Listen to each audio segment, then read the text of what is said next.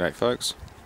Well, for today's equipment autopsy we're going to look at this Lennox Elite series condensing unit. This is a heat pump one. It's different to the last one I found. A lot bigger. 3-phase 415 volt. It's a model HP 29653-3M. You can see in there. Serial number you can see. Got a defrost board obviously because it's a heat pump. Serial control cable. Pressure switch. It's had a bit of water in it, but that's okay. Taking that off actually. Yeah, they put it down very hard at the depot when they offloaded it from the trailer, so it's a wreck. It's all just floating around there now. The whole lot's moving and broken. So we're going to pull it to bits, see what it's like inside. It's had the fan motor replaced at one stage. It was a multi-speed fan. Hence the different blades. It's an Australian made Fasco motor, not the old GE ones. Alright, let's just try the fan out, just for the hell of it. There we go. Amp meter barely moved. It's a special test box I made up for Brad. You can plug his air conditioners and things into it and see how many amps they're pulling. That's not a lot. I mean, the amp meter's pretty substantial.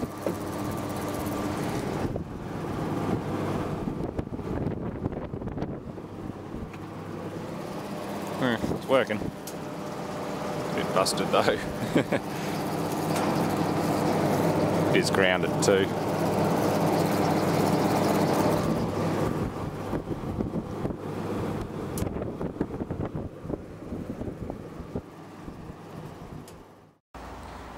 Yeah, this should result in something more exciting. 24 volt contactor coil across 240 volt. The contactor's pretty much ruined from being out in the weather so long, so let's see what comes out of it. Ooh, that just took the main breaker immediately. Oh, I guess I should have taken the time to set up a ballast. But then again, I'm guessing that might be because there's a lot of water and corrosion inside it too. Normally they buzz and click and carry on and then smoke. Oh well, contactor's fried.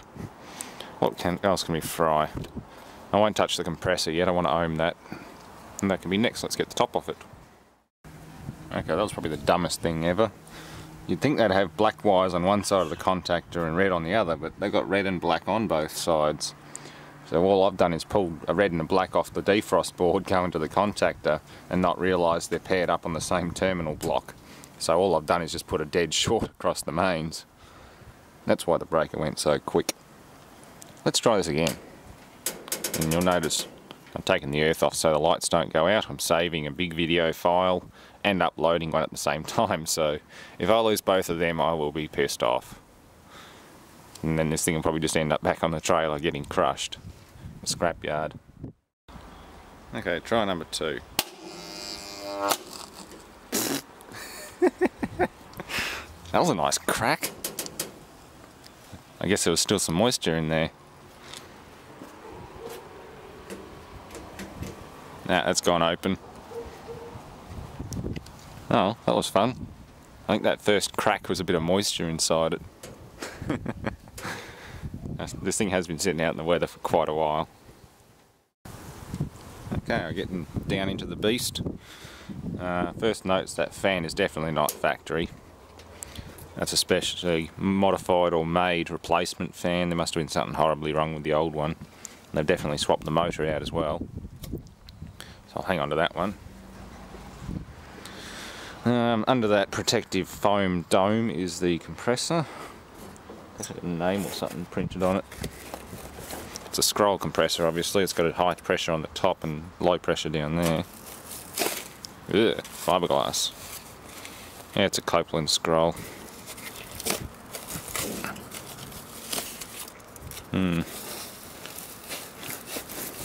I'll work on getting that out without getting fiberglass everywhere. TX valves out here instead of on the indoor coil. It's got a temperature switch on it. That's interesting. Oh yeah, the pressure switch, the factory pressure switch has been cut off and disconnected down there, and they've installed an aftermarket one in its place, probably because it's died, or at least that one's adjustable, that one's not. That connector goes to the reversing valve, nothing special there. There's wires going into the compressor and a ground strap on the suction line. Yeah, try and rip into this thing. Yeah, what a mess.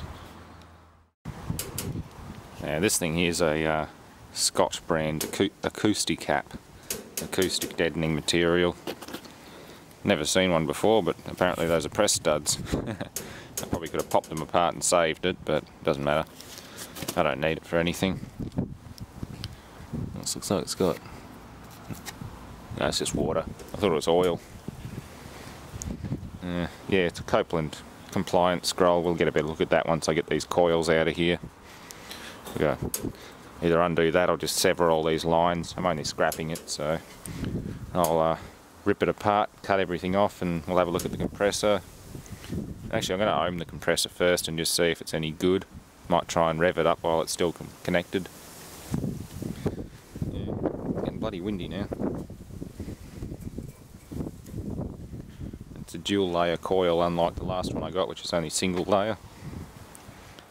Okay, this little line going to the low pressure side as a service valve in the back panel was rubbed through, almost rubbed through in several places. It's actually dark with oil or something. I'm guessing that's why. I poked that one before and it didn't take much to make a hole in it. And there, there, there, and there. That side there, and there. So it's about 5 places. And that's just a service valve. Yeah. There's the coil I blew up by accident. The reset switch. I pushed it before and it reset, so it's obviously going off early. That's the liquid line out. That's the suction line. TX valve by Parker Hennepin contains its own check valve for reversing the cycle.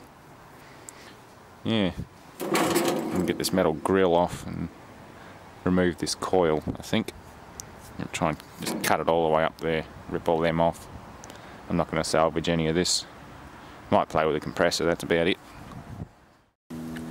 Okay, got the coil off. It's a remarkably heavy one. Still a bit of oil and even a little bit of refrigerant migrating out of the system. It was probably recovered not long ago. It takes ages for refrigerant to finish migrating out of oil and tight spaces in the compressor. Yeah, this is a liquid line. It's got a bi-flow filter dryer on it by Alco Controls. That's the thermal expansion valve, which has a bypass back to the suction side. That's the sensing bulb. When this sensing bulb detects a drop in temperature on this line here and adjusts the refrigerant flow accordingly. It's like an adjustable needle and seat with a thermal sensing diaphragm on it, or a power head as they call it. That's just a liquid splitter. It either, if it's running in reverse, evaporation starts here and it starts going through the coil in through these little tubes, and if it's running as an air conditioner, the refrigerant's condensed into a liquid through the coil and it combines through here, goes to this side of the expansion valve and starts evaporating. So technically it's actually evaporating as it goes through there. Probably not the best idea, but it works. In theory, well, it's a bit hard with heat pumps to put a dryer only where the liquid goes, because on this part of the system either side can be liquid and evaporation, or liquid and evaporation. So yeah, that's about how it goes. And again, I've done a tutorial on how reversing valves work, but you've got your high pressure coming in out of the compressor from here. This valve uses high pressure from the high pressure line to push a sled inside either way, so it's diverting high pressure gas to here, which is the condenser, or it's pushing it out here, which is the indoor unit. If it's running in heat, this line will see high pressure, high temperature gas, and you will get liquid coming back through here. So it's just reversing the role of each unit. Quite simple. Oh, guess I better finish chopping this thing up and get it out of the way.